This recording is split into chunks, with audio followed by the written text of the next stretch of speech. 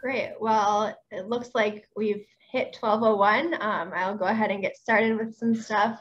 Welcome, everybody. Thank you for joining our Lunch with the Friends program this week. My name is Maya Swope, and I am the Outreach and Volunteer Coordinator here at Friends of the Boundary Waters Wilderness. We're glad you're here this afternoon to learn more about, what to do in the Boundary Waters and what not to do.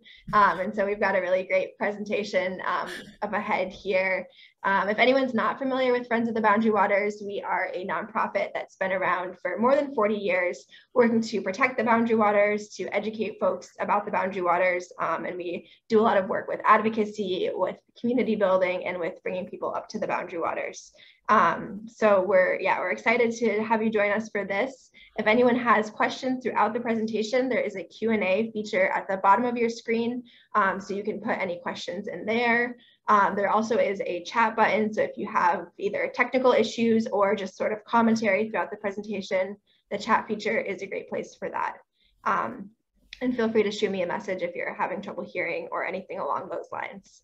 This presentation will be recorded, so if there's things that you want to remember, we will be recording this and posting it to our YouTube page, and I will make sure to send out a link to folks later on, probably tomorrow, with the recording and with some links as well. So with all of that, I'm excited to welcome our guest, Tiger Beaudoin. I hope I said your name right. He's been an expert in some ways in paddling and leading people in the boundary waters, has a lot of miles of canoeing under his belt, and so has some really good advice for all of us. So we're excited to have you here, Tiger. Thanks for presenting and for coming on the webinar today. I will just go ahead and turn it over to you. Hi, and thanks everyone. I have been paddling and camping in the boundary waters since the tender age of 13, when my parents dropped me off at Widgewagon Camp on Burnside Lake, for those of you who know it, and immersed me in a week of more mosquitoes than you can imagine, and I just fell in love with the boundary waters. I'm about to turn 60, so I've had plenty of time to make just about every misadventure possible in the boundary waters, and as a result of all that gray hair and experience, I want to share with you a handful of things that will make your trip safer, more enjoyable, and just some hacks that you can use to impress your friends. And so Maya, if you would run a little poll, I'm just curious to see amongst our group, how many of you are coming to the boundary waters for the first time, and this is pure discovery? How many of you have been a few times? How many of you are, old hands? Because we're going to give you the opportunity to comment and ask questions and add into these many fun ideas. And while you're filling out that poll, what I'm going to do is I'm just going to play a little TikTok that my lovely daughter made from our trip last year to get us in the mood for the upcoming season.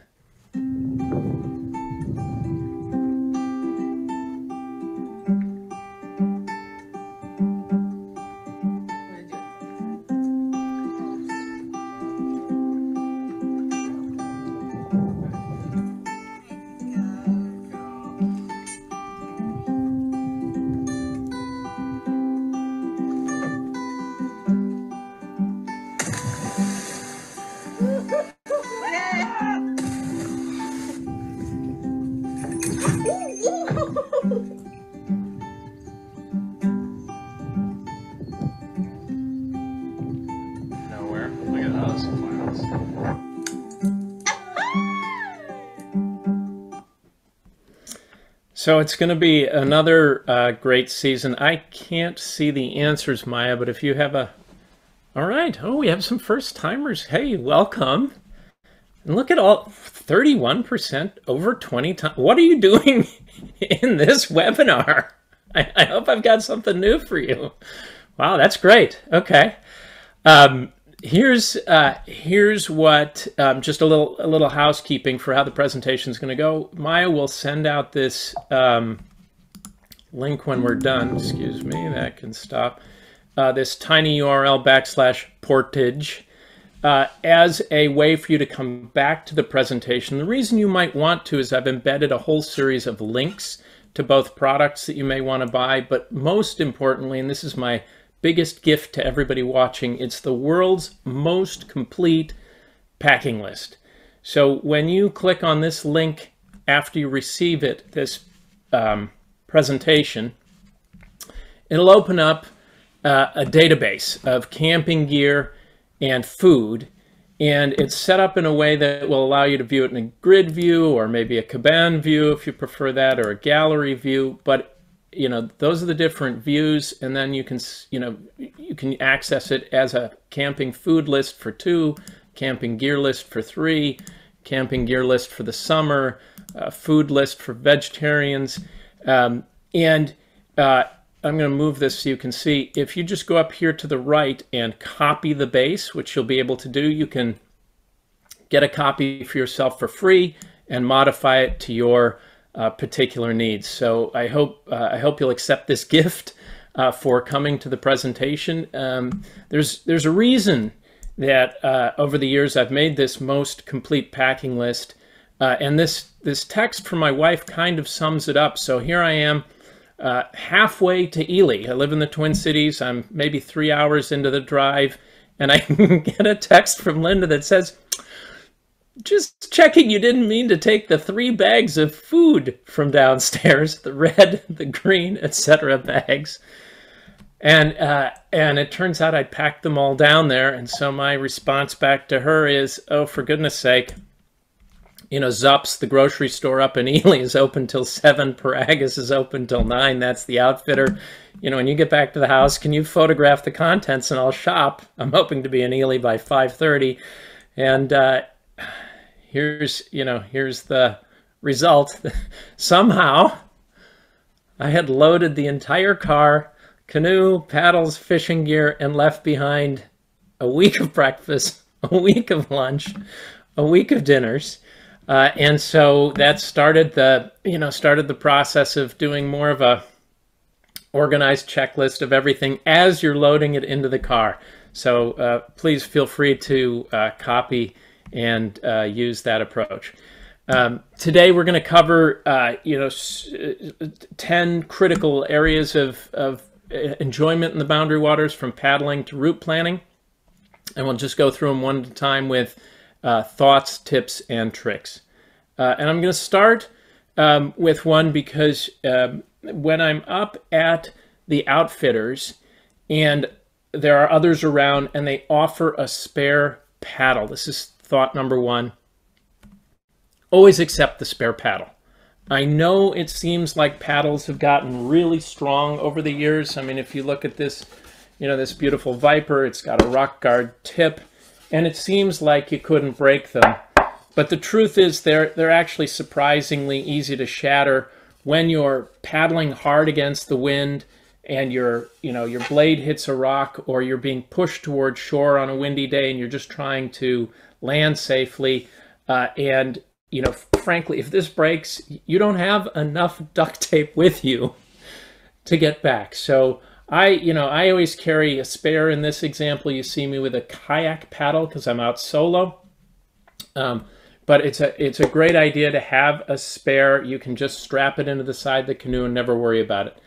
A second trick that I learned when I was at Widgewagon is something called the shotgun technique. So, approaching land or approaching a rock, people will sometimes use the blade to stop themselves, and that's the first way you're going to break the blade. So instead, flip the paddle around and hold it like a shotgun in your shoulder. Put the other end under, for the bow person, put the other end under the water, and then use that to bounce off the rocks. You're basically a big shock absorber that slows the canoe down. And I tell you what, you just can't break this end. And you'll, believe me, you'll be thankful. And even if, it isn't for you, there have been occasions where I've come across other campers who have, lost or broken a paddle and have tried to jury rig something. And so having the gift of being able to swap it out is really just a nice, it's that Boundary Waters ethics. See if you can help someone else out. So that's the paddle. Here I've got just a beautiful picture of Disappointment Lake. And I don't know if you can tell, but there's something great about this picture, and then there's something absolutely wrong about this picture. And what's great is frankly, the weather's beautiful, but what's wrong is that this boat is just gently lodged up against the shore. And even though I have a bow line with me, it's not tied up. I think I probably stepped out to have a quick tinkle and didn't tie up the canoe. But if you don't tie up your canoe, if you don't add a bow line every time, they are super cheap and easy to make, right? A rope, 2 carabiners. They weigh nothing. You can use a bungee dealy bob to attach them.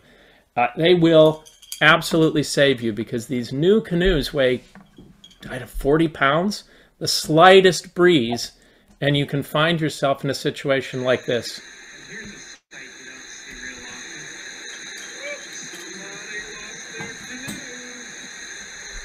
So you don't want to be that that person who at the end of a portage, set down the canoe and stepped away for a moment to just to turn around and grab the next pack that they were going to load in. Really taking the time to just unclip and throw that rope around a tree, a rock, a root will save you from this kind of experience.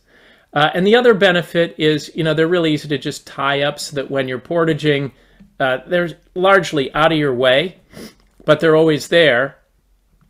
And that allows you then to take that same rope, which is carabinered to your bow, and run it through your packs, right, to your stern. And why do this? Because, you think you're never going to flip. But it's happened to me. We had a guest who had a different dog. This Rufus, the Buddha dog, knows how to, stay calm on the canoe. But this dog took a jump, and in reaching to try and catch him, we flipped the whole canoe. And had we not had the rope through all of our gear, I can tell you, it's always the pack with a cook kit. That's the heavy one that sinks right down to the bottom. And you know what? Once you've lost your cook kit, the trip's kind of over. And so that's a great idea. And the other thing, should you happen to flip, for those of you who are brand new to the Boundary Waters, the canoe will not sink. It's got 2 sealed air pockets in the bow and the stern. It's actually, you should always be wearing your life vest, but it's actually a life preserver in and of itself. And so if this rope is also there, you won't be scrabbling to try and hold on to a slippery surface. It's just it just does so many things for you. I just encourage you to get in the habit of always attaching that bow rope and pulling it across when you're paddling. And it's it's easy to do. It takes seconds. It's worth it every time. So that's paddling. Let's talk a little bit about life vests. Please, please, please always wear them. The number of times I've been in the Boundary Waters and I've seen folks without them, and here's the thing, you don't know when you're going to have a stroke. Something completely unexpected, and that life vest will save your life. And if you put just 4 simple things in it, it will do you even more good. One is a waterproof fire starter, so that could be something like, like this. This is it's called wet fire. It's just something that you can light even when wet. You tear open this package and light it, but you need something to actually light the fire. I like this waterproof fire starter, and I'm just going to show you how the links work. When you get this presentation, if you're interested in getting, something like this fire sleeve, it's very clever. It's it's basically a waterproof covering for a Bic lighter, and it floats, and it's waterproof, and it's easy to fit in your life vest. Another thing you can fit in your life vest is an emergency blanket. These little, these are the things you see runners in after the marathon. Again, they weigh nothing. You can just, get it into your life vest and have it there for the one time you do dump. And you'll just be surprised how the shock of it all can leave you a little bit disabled. So it's good to have one for yourself or your friend. And then always check for a whistle, an emergency whistle. A lot of the newer life vests from the Outfitters now actually have a whistle built into the buckle, so it's just something to know about. And then in the thwart bag, if you don't have a thwart bag, I recommend renting one or getting one, because what sometimes tips over the canoe is, it starts to rain, or you see something in the distance, and you want to get into your pack, and of course your pack's down in the base of the canoe, and so in reaching over to try and get into your pack, it's surprisingly easy to tip the canoe. And so I'd always keep a bug net. And then just for temperature control, the fastest way to get warm is just throw on a beanie, or the fastest way to get cool is to take your sun hat and, dip it in the lake and get it wet and keep it on top of you. And either of those will, feel like a 10-degree difference and get you through some of the more challenging times. I also have learned the hard way to get a small pair of binoculars, and I mean cheap. I think these were actually a sort of a gift from the University of Michigan, like a visit. But here's why: it's not actually for spotting eagles and other birds. If you're a serious birder, get something better. This is so that day where you're paddling hard and it's late, and you get to the big lake, and that campsite's taken, that campsite's taken, that campsite's taken. What I used to do was pick one side and paddle the entire lake trying to figure out where the campsite was open. Now I just paddle into the middle of the lake and have a quick look around, and it's surprisingly easy to spot whether the campsite is taken or not. I guarantee you this will save you an hour or more on the day you need it most, when you are most tired, when it is getting dark, and you just have to find that campsite because everything's full, as it has been during the pandemic. All right.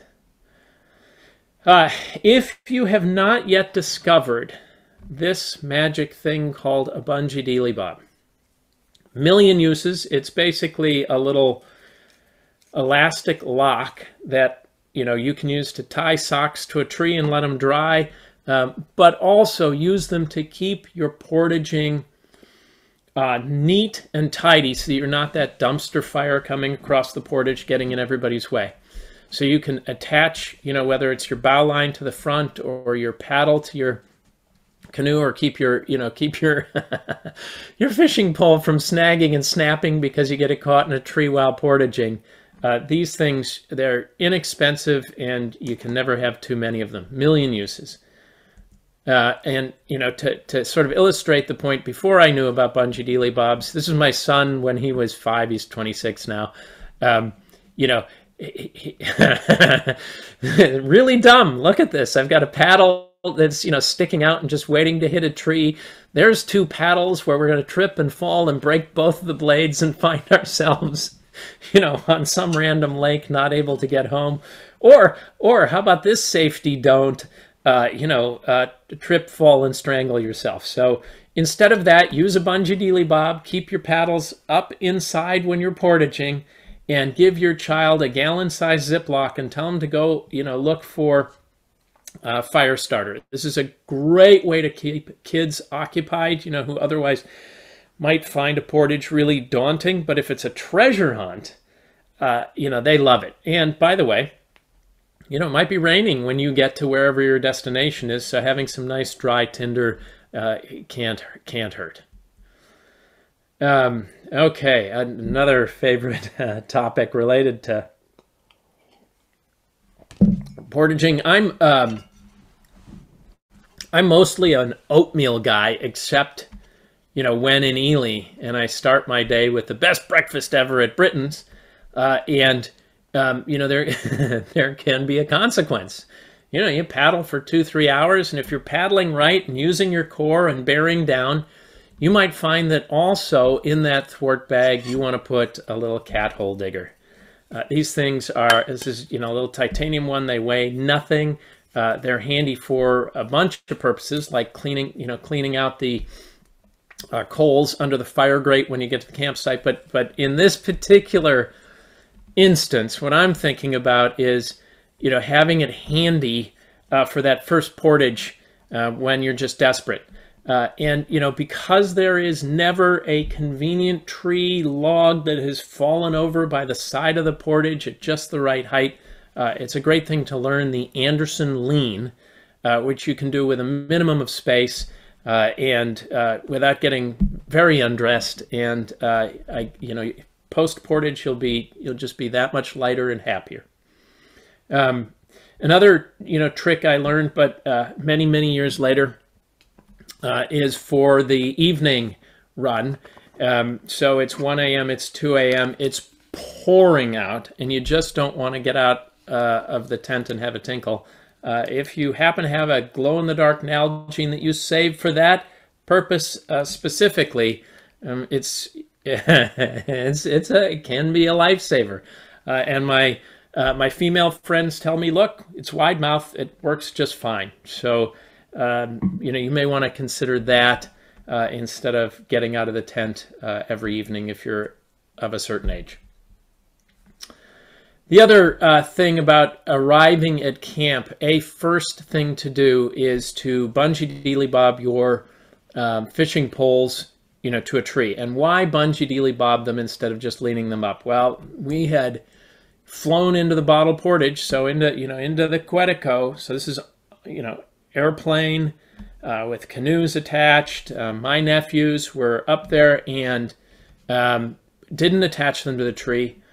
They fell over, and a nephew, not seeing them, stepped on them, broke the tip. So that was one fishing pole gone right away. And same thing, it's basically useless at that point.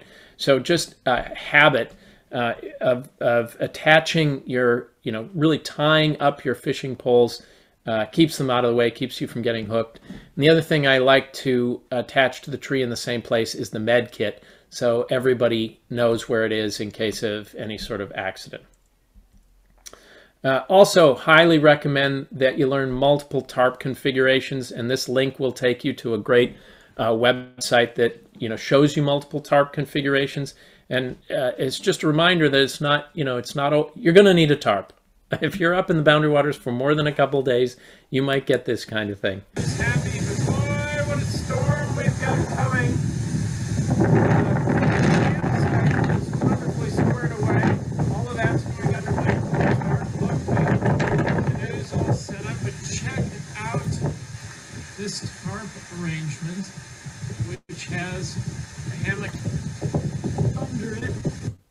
So the hammock under the tarp thing, fabulous. Not only does it keep your butt out of the water, but it can serve as a gear loft, if you've also got stools.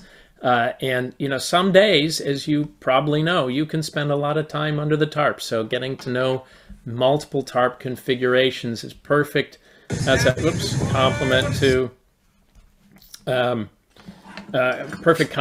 bad weather. I also recommend this Flexo line. The link's in the presentation. This is just somebody invented this clever thing. It's a lot of rubber tubing, right? That allows you to make a instant clothesline, and it weighs nothing, and it's super easy to attach to branches. And as someone who has dried socks, dried t-shirts on a bush, only to discover, whoop, they're gone. Having a dedicated place to dry your stuff where everybody knows where it is great. And it saves you leaving it behind, even if the wind didn't blow it away. The other thing I had never known about are waterproof cards. They're made of plastic, I'm going to say. If you've ever had the experience of coming out of the tent and discovering that your kids left the cards out and now you've got a brick. They're $5. It's another one of those great, impress your friends, I've got waterproof cards things. And then if you're, for those of you who are first timers or haven't come very often, strongly recommend an eye mask and earplugs. On a full moon night, the sky is gorgeous, and it's as light as day, even through the rain fly on your tent, and you just might not find it comfortable to sleep. So the eye mask is great, and earplugs help because, again, if you haven't been in the wilderness all that often, the sound of a squirrel, hopping on leaves can sound like a bear. coming into your campsite. So particularly if you're taking, some newbies to the Boundary Waters, give them that option, and they'll sleep better and enjoy the trip a lot more. Okay, fire making, and possibly my favorite topic. What I want to point out here is this solo stove kettle, and I want to talk about it in this context. You know how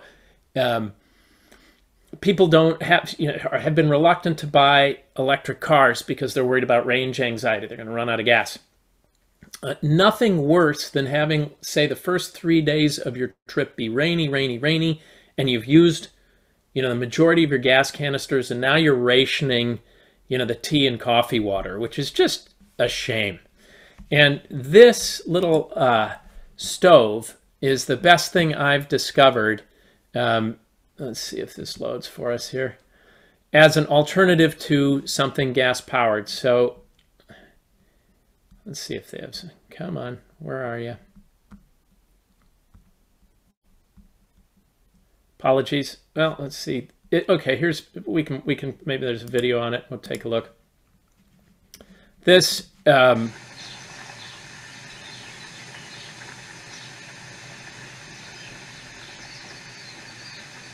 it's just, it's sufficient for boiling water. I've made, had no problems making things like mac and cheese. And what's significant about it is it's just sticks, right? And so you never, you never run out of gas. And it is a terrific adjunct that, again, weighs little, and just gives you that peace of mind called, I've always got, even if I run out of gas, I've always got something to make a meal. And shifting gears then to the topic of fire making, one of the things that happened during the pandemic is there were a lot of folks who came to the Boundary Waters for the first time and denuded the campsites. I don't think intentionally. I just think they didn't understand there are other better ways to get wood than, hunting or trying to push through more brush off your campsite and just go a little further back and, cut down a tree. And easily the best mechanism I've found over the years is if you just go to the windward side of the lake, the side to which the wind is blowing, you will find in almost every lake beaver wood that is piled up along the shoreline. And, you can, again, with the kids, make this a treasure hunt or just pick it up while you're fishing during the day. But it's a ton of fun. And beaver wood, has already been the equivalent of kiln dried for you by the sun for weeks, months. And so it burns hot. It's almost smokeless. It is far and away better than, breaking branches or cutting down trees in and around the designated campsites. The one downside, if you don't have a saw, is that the ends, of course, are like this. They're beaver chewed. And so you want to think about how to split them differently than you might normally. And for years, I tried to balance them and then hit them, and, only to have the axe glance off of the pointy end, which is a real safety don't. Until I learned about this mechanism. It turns out that, almost every campsite will have one of these big logs surrounding the fire, and you can just lean your beaver log against it, and it'll chop through just as easily as if you were hitting it in the more traditional top-down fashion. This is another great, way to teach younger kids how to use an axe safely, because the odds of it, glancing off and taking them out at the knees is very low, because you've got the buck stop, as they call that. So highly recommend it. And people have asked me on previous occasions, do you have a trick for when it's wet, for finding or getting a fire starter that is dry? And I don't know if you've ever seen this technique of making a feather stick, but it's another just amuse your kids for an hour, hand them a knife and show them how to make a feather stick, because once you carve off the bark, right, the wood underneath is almost always dry, and feather sticks are just super easy to light. I guarantee if you send the kids off, they'll come back with 10 of them before you know it, and it's a terrific way to both amuse them and get your fire started properly. And if you really want to torture them, go get some what they call Swedish fire, some flint and steel, and challenge them to start the fire by with sparks. It's more fun than your Nintendo, kids. Okay, drinking water. Another favorite topic. Up in the boundary waters, particularly where there are beavers, there is Giardia, which is a parasite that floats on the water. And I want to be clear. Don't let this scare you away. The lakes up there are so pristine that if you're in the middle of the lake, and you just take your Nalgene, right, and you turn it upside down while you're in the canoe, and you dump it, push it below the water line, and then turn your hand up so that the air bubbles out. This is the water line. Then bring it up, and then just dump out some of the water. You'll be fine drinking that water from the middle of the lake all day long. But it is a good idea to filter your water when you get into camp. And for many years, I used a hand pump to filter, and then I finally learned the secret, which is just go ahead and get a gravity bag. They're like same size. It's maybe even a little bit lighter, and you just go out and you fill these and hang them from a tree. And yeah, that one happens to be a 10 liter, which is excessively large. I think this is a 4 liter, but you can walk away and have it fill up your water holding containers at your leisure. Saves time, saves effort, is very reliable. And then in terms of the containers themselves for holding water, besides the Nalgene, I recommend this Hydro Pack. It again packs down to nothing, weighs nothing. You can see I'm a little weight conscious. And in particular, what you want to do is get this black one. And the reason is for a luxury thing. Some of your campers just won't want to swim. Too cold, just not interested. When you fill this up and you set it in the sun, the dark material warms it up. I'm not saying it's going to be hot, but it'll be perfectly acceptable to dump over your head, and that's the first step. Once that happens, like, oh, fine, I'll get in the water. So these are absolutely fabulous as a great way to carry water. And then, if you want to be with all the cool kids, of course, be sure and get a Nalgene for in the canoe, because you'll be surprised. You don't think you're expending a lot of energy paddling, but it's really important to stay hydrated while you're out there. And Nalgene's just the most practical way to do that. All right, moving on to cooking. Another lovely, oh, doesn't that look good? I could eat that right now. Another lovely little hack is this thing called a fire wire. And what a fire wire is it's got a probe on one end that heats the wire. And so, as you can see here, it's stuck through the sausages. And so it helps cook them from inside out. And then by looping it, you don't lose your sausages or your asparagus or your potatoes or anything else you want to thread on here, your shish kebabby thing, down into the coals. Terrific little, great gift for the camper in your in your family. Similarly, this fry bake, I don't know why it took me so many years to discover this. So this is a form of a Dutch oven, which I thought I put here, and apparently I didn't.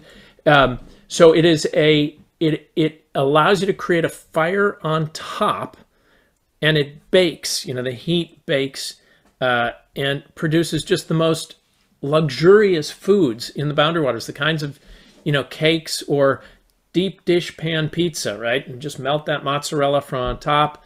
That it makes such a difference to campers to have these really luxurious, these rich meals in the boundary waters. And you've got the time, and this fry bake is relatively inexpensive, lasts forever. I strongly recommend that specific brand. And then some long tongs for moving things around, because I think people have a hesitancy to cook on the fire grates. At least that's been my experience. And I think if you just bring these few tools to it, including the long tongs and maybe some gloves, you're inviting everybody into the kitchen, and it creates something very special. Something else that's worth investigating is this idea of making a canoe table. So all you've done is you've stuck a log under the front and a log under the back, so it balances, so it's stable. And the advantage of this is not only that it gives you a big place to have a cooking surface, but before I discovered this, I'd have a bag open like this, say, on that log, and first thing you know, some mouse or chipmunk was in there, stealing my peanut butter. And they can't seem to scrabble up and over onto this surface. So you can feel free to, step away, and the little critters in the camp are effectively held at bay.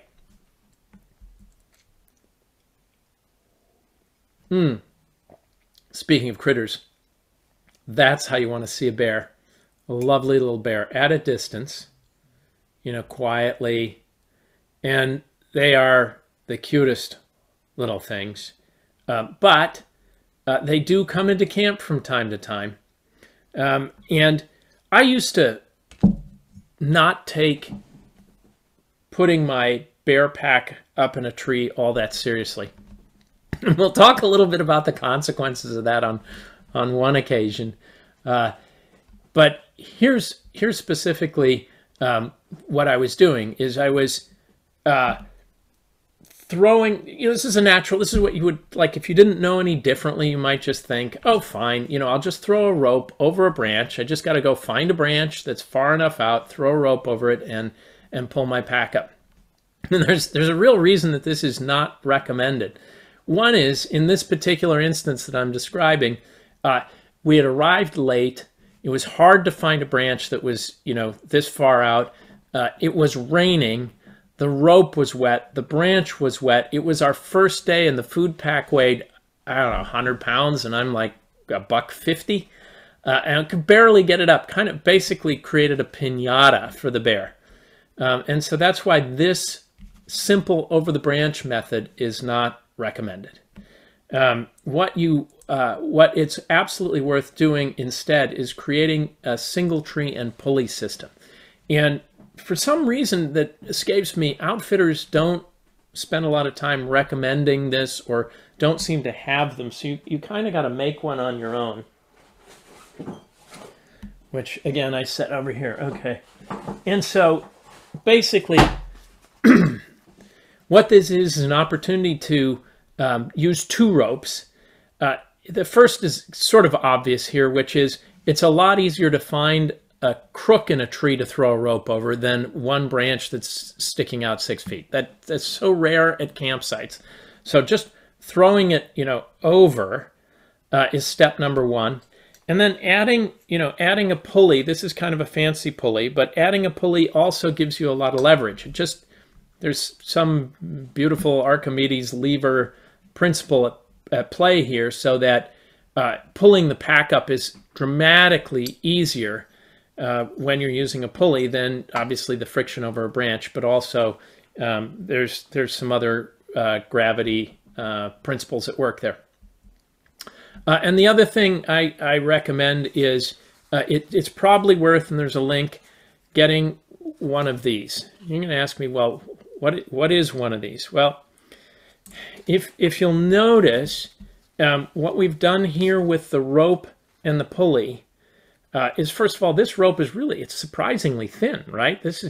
But these things hold 80, 100, 120 pounds. These ropes are very, very strong, and it's light and slippery, and you can use a weight that won't get caught in the, don't throw the pulley end. Guarantee you it'll get stuck. You won't get it back.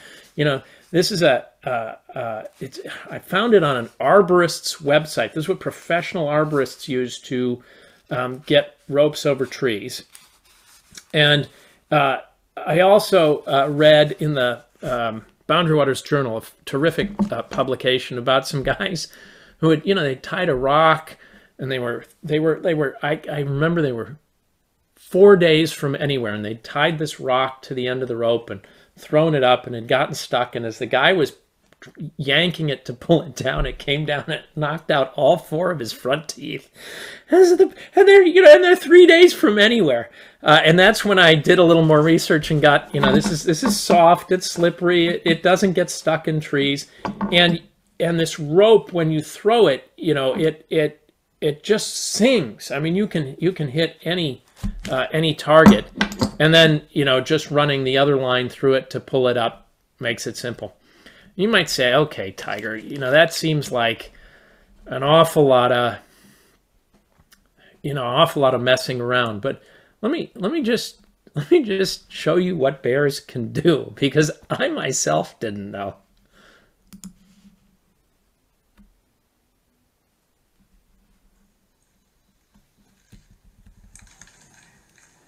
Yeah, that's a different bear.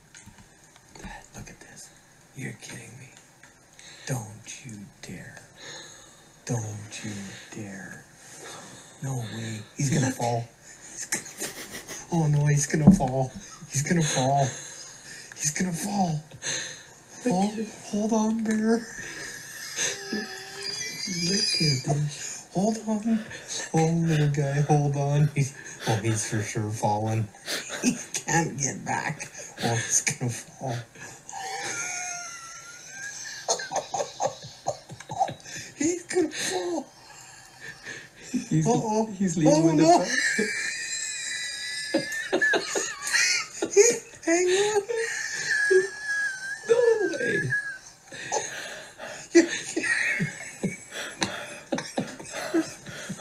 I can't believe it. If I didn't see it, I wouldn't believe it. Look at this. You're kidding me. There he goes. Oh! And so a thing to note there is that that rope, was clothesline, and in the design we talked about earlier, it's not. It's at a 45-degree angle, which makes it, very difficult for the bear to do what this little one did. In my instance, and this is on Lake One, I had left the pack hanging, I don't know, it must have been maybe 6 feet high, because we were tired and it was late and it was wet and so on and so forth. And I'll be darned if in the middle of the night we didn't just hear the bear, and he had torn through the bottom of the pack, emptied the pack on the ground, and we're banging our paddles and throwing rocks, and he's just like, salami. And when he'd finished, off he went. But in the process, our trip was cut pretty darn short. So that's my caution about bears. All right, fishing. Now, I know some of you are very serious fisher people, and the reason you come to the Boundary Waters is to fish, and for that reason I've got a link here to, it's an old article, but possibly one of the best fishing articles ever about the many lures that you can take into the Boundary Waters. And so that link's there along with a bunch of techniques. But for those of you who are just bringing somebody who's not all that interested, or kids, you really only need 3 types of lures to be successful up there. And the first is a floating rapala. It can be jointed or not. But the point of this type of lure is it's made of balsa wood and it floats. It has this little scoop. And as you pull on the line, the scoop will take it down 10, 12 feet. Well, why is that significant? Because you can have your kid, duff in the middle position on the canoe and cast out, and the trolling action will bring the lure down, and they're very likely to catch something, a pike. But when you slow down to look at that eagle, or you're around, you slow down, the lure floats back up to the surface and doesn't get snagged, and then you aren't, constantly turning around trying to free the lure. So that's perfect for trolling, really handy for kids. The other thing you should bring is a spoon. There are lots of different types of spoons. The significance of a spoon typically is it's somewhat heavy, so you can throw it some distance, and it's usually very flashy. And it's just an attempt when you come into a new area to identify whether there are fish or not. And so again, you don't want to do what most kids do, which is they'll land on the campsite, go out to the point, and they'll just, you know, throw it, you know, the same spot all the time. You got to use the Uncle Kenny technique, which is you come to the campsite, you go to the point, and you start, you know, at 9 o'clock, and you throw 9, you throw 10, you throw 11, you throw 12, 1, 2, and 3. And with this lure, flashy lures like this, a spoon that you can throw a great distance and, you know, and retrieve over that distance, you'll know whether there are fish in that arc or not. If you don't get it on that first cast, just move, go to the next point and try again, and then move and try again. I guarantee you with that, you will figure out very quickly whether or not you've got fish at the campsite. And it's, a, you know, again, a terrific lesson for young kids about, you know, variety and you know, working the shoreline rather than standing in one place, which is just a common, you know, understandable. It's so beautiful out there. You can just get mesmerized methodology for fishing. And then the last one you want to bring is some sort of floating popper. And these, you know, these are the type that create those spectacular moments where you're just jigging it across the top of the surface and the fish comes from nowhere with a giant splash. It's sort of the quintessential fishing moment in the Boundary Waters. But, you know, the truth is you can get away with very little fishing tackle and still have a very, you know, spectacular trip in the Boundary Waters. On the topic of safety when it comes to fishing, I strongly recommend, and there are links, you know, to this lure wrap, that you use something like this. It's, again, inexpensive. It just, you know, it allows you to wrap the lure to the pole, and then, you know, whether the pole is attached in the canoe and you're portaging it, or whether the pole is up and bungee bob to a tree, it just keeps that hook out of the way. And I tell you what, there are more trips to Boundary Waters that are ended by, you know, bad hook experiences than just about any other, certainly more than lightning strikes, bear attacks, you know. And so it's also good to learn how to remove a hook from your finger. And so, you know, I encourage you to just print this and bring it with you, because it's entirely possible that that this will occur. The other thing I can say about getting a hook in your hand, as I have, on one occasion it went in right here, and then the hook came up under my nail, so I couldn't push it through. I couldn't use the advance and cut technique. Is that, you know, if you've got a hook in your hand, well, let me say it this way. If you've got cancer, go to the Mayo Clinic. You know, if you've got Parkinson's, go to the Cleveland Clinic, you know, the world premier medical centers. If you've got a hook in your hand, go to the Ely Community Hospital. This was many years ago, but in I went with a treble hook in my hand, and they have this terrific shtick. You know, it was quiet in the as I walked into the ER, and somebody got on the PA and did this hook in the hand, code blue, hook in the hand. And doctors come running, pushing a crash cart, and they took me to a very special room where they, you know, numbed up the finger and removed the hook. That part was sort of unremarkable in the end. What was remarkable, though, was then they wheeled in a life-sized mannequin, and what you do is you take the hook out of wherever it was in you, and you get to go put it in the mannequin. And I tell you, this thing had been around apparently for 13 years. It looked like it was wearing chainmail armor. There were hooks everywhere. Hooks in the eyes, hooks in the ears, hooks in the nose, hooks everywhere. I could barely find room, you know, to put my hook in the hand. And then on the back wall, there's a giant map of the Boundary Waters. And you got to go up and put your initials where, you know, in the lake where your where you hooked yourself. In my case, mine were the only initials in the parking lot. I was putting the fishing rod in the back of the car without one of those lure wraps, and I'll be darned if it didn't just hook on something, come loose, and come flying forward into my hand. you just sort of never know. All right, and then finally on the topic of route planning, for those of you who haven't discovered it, the Friends website has this terrific, I mean terrific interactive map that allows you to do things like choose your skill level, right? Or choose the number of days, and then it gives you very specific routes that you can take. I think it's absolutely one of the best resources out there for route planning. There's another website called Paddle Planner that's good too, but this one is simpler to use and free. And then always, obviously, bring a spare map. My wife and I were way deep into the Boundary Waters and came across, a whole bunch of maps that have been left on a portage. And the problem is you lose your map. Everything looks alike out there. You're just going to have to retrace your steps, go back the way you came, unless you're very familiar with the area. So I always have a laminated copy of a map, just a big one of the entire area, and keep it in the bottom of the pack and hope I never have to use it. And then finally,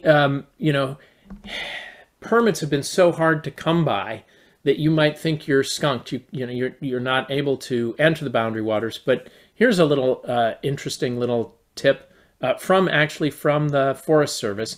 Quite close to the Boundary Waters, just off of Burnside Lake, there is a circle route for which you do not need permits, and it's surprisingly similar to the Boundary Waters in that, they have vault toilets and they have fire grates and it's portages, and even though I think power boats might be allowed on this, you rarely, if ever, see them there. So this is just a thing to know if you ever get discouraged because you can't get a permit. There is an alternate route, and it's almost equally beautiful. So with that, I'm going to wrap and just remind you that at tinyurl.com/portage, there's this presentation, and I've got it set to comment. So I'd encourage you to add ideas or add other tips and tricks, because we'd like to gather from the very many of you who attended additional ideas so we can just improve this presentation as we go forward into future years. So thanks for your time, and happy to take any questions. Awesome. Well, thanks, Tiger. This was super helpful. I know a lot of folks in the comments have, agreed with a lot of your tips and found them very helpful. We do have some questions here, and I'll encourage people to keep adding them into the Q&A feature. Let's see. Someone was commenting on the kayak paddle that you had towards the beginning. How well does that work? Is that something that you'd recommend for folks? Yeah, I'd only recommend it for a solo canoe with the seat in the center. I have tried using it, in the bow and the stern, and it's not so much. But yeah, for solo, especially on windy days, there's some days where it actually works better, right? Yeah. Great. Yeah, that's helpful. Excuse me. I see a question from Maddie here about bringing a dog. Do you have any tips, tricks, or lessons learned about paddling with a dog in the Boundary Waters? Choose the dog's temperament wisely. I don't, we always put Rufus and all the prior dogs in a life vest, and it's not, frankly, because they can't swim. It's just because they typically have a handle. And the model, if you're looking for a life vest, there's one called an Underdog. And so instead of the flotation being on the back, it's on the bottom. And so the ability to, if he jumps out, the ability to reach over and grab the handle on the top and lift him is much greater than, but I imagine they must all do something like that these days. But yeah, life vest. Oh, absolutely, bear bell. Bear bell on the dog, not because it's going to scare a bear away, it might, but just so you just kind of have an idea of where the dog is without having to always tie him up. The bear bell does that. And then, glad you asked, third thing, if you brush your dog in the campsite, and then you scatter the fur around your tents and around the campsite, in theory, that keeps critters away. I don't know if it's true, but it's another great thing to give the kids to do. Great. Well, that's helpful. Yes. I saw a question just pop up about lightning. Any tips for dealing with lightning safety when you're in camp? Yeah, the biggest one is, are you familiar with the lightning position? That's where you take your life vest and you get out on a, you're trying to find something like a flat rock or a rock surface. Avoid obviously tree roots that are coming out, right? And then you'll crouch on the life vests themselves, which provide a little bit of insulation. You can also use, depending on what you've got with you, a sleeping mat or something similar. But if it's, if it's quite serious, get out of your tents and get in the lightning position on, on a surface that's not a conductor. But again, here's what I will tell you: the number of people who get hurt or killed by lightning is like this. You know how it happens? You're whittling a stick and you cut your finger deeply. You're using an axe, but you're not using, say, that buck stop, and you hit your leg. You forget eye protection while using an axe. It's all the you hook in the hand, and you really just can't get it out. It's those things that are almost as dangerous or more dangerous than the things that seem like they're higher risk but happen so infrequently as to, not be a real danger. Mm-hmm. Great. Well, yeah, that's helpful. Everybody be careful out there. Wear your eye protection. Life vest. Yeah. Always life vest. Yeah. Especially these days, I know there's a lot of rapid water and cold water temperatures. If you're going up in the next couple of weeks, that's a big safety one. Yeah. Somebody was asking, do you purely use the solo stove or is that a backup? And any issues boiling water after days of rain? So I use it as a backup. It does take some patience, right? You're gonna have to light that little fire, and you're gonna keep feeding it. But that's also entertainment, and it can be very zen, right, to sit there and feed it. But some mornings you just want to get up and fire up the gas and get your coffee going. But it's such a range extender; it's ridiculous. You can go. You can go an extra couple days if you have to, without gas. So it's more of it's a mental thing. So I find I just find it makes a huge difference to everyone involved, and you don't feel like you're scrimping and saving and meting out the little bit of gas that you think you have left. So I suppose you could in theory just use it if you wanted to. Certainly if you're going solo and you want to go really lightweight. Great. Yeah, lots of helpful tips. And I realize we're kind of running to the end of our hour here. I will maybe try to get to one more of these questions. Sure. I see Emily asked, any recommendations for online Boundary Waters forums or route condition updates, especially regarding water levels or portage conditions? The